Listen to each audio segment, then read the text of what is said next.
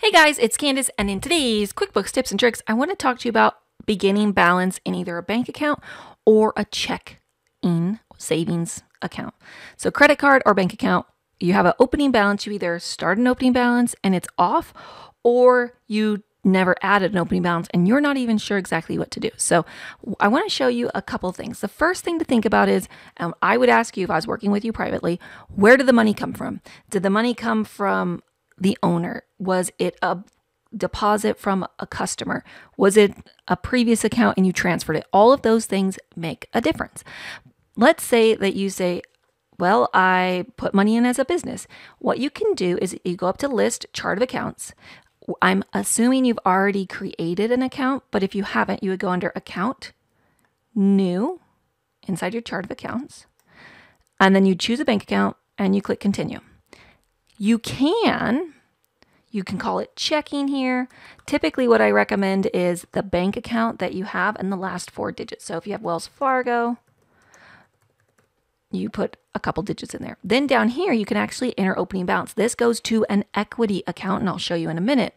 And then typically what accountants do is they do a journal entry and close into the retained earnings. So you can click enter opening balance. You pick a time frame. Typically what I recommend people doing, you can try to do a book balance, you can try to do this, you can try to do that. The easiest is to grab a bank statement for the time frame. So if you're wanting to start at the beginning of a new year and you have a mid statement, then you just pick the statement that includes the time frame. So if your statement runs like the 15th to the 15th, so December 15th to January 15th, you want to work in January, grab that statement, and whatever the beginning balance is, you enter that. And you go ahead and you enter all the transactions that are involved in that, because if you're on cash basis, they're not going to show up on your P&L anyway.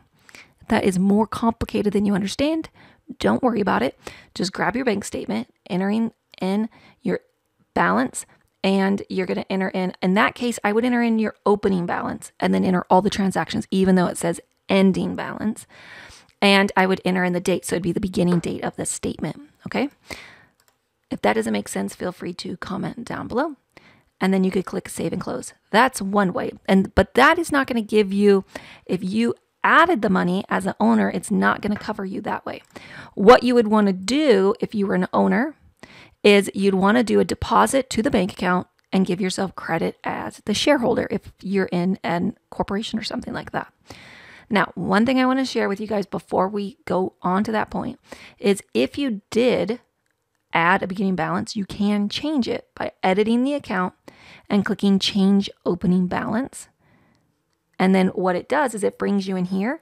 What you would do is you scroll up to the very top, find your beginning opening balance and change it. All right. Hope that makes sense. So what you would do is if you had an opening balance that you've already added, see here, like opening balance, and it went to equity, you just go right over top and change it to what it needs to be. So if it needs to be $10,000, you change it to $10,000 and you click record, and now it's been updated. Now let's say it's a shareholder contribution. You would pick your date, you put the shareholder's name in, you put it in for a deposit, and then down here you would pick shareholder contribution, which is an equity, or capital in, which is an equity account. You're putting equity into your business. It's that simple. You can do it in the check register. If you prefer, you could technically do it inside your record deposit. Make sure you change it to the proper bank account, and you could do shareholder, do the date that you're starting the bank account. You can do contribution, and you can do amount, and you can do opening balance, and you could do the person's name here as well. Beginning balance, whatever you need, and then hit save and close. And then that transaction will be saved, but you only need to do it in one way or the other. Then what that's going to do is if you go back into list chart of accounts, you're going to have your bank account balance, and you're going to see that under equity, contribution right here. All right. Or you're going to see it going to opening balance equity, one or the other.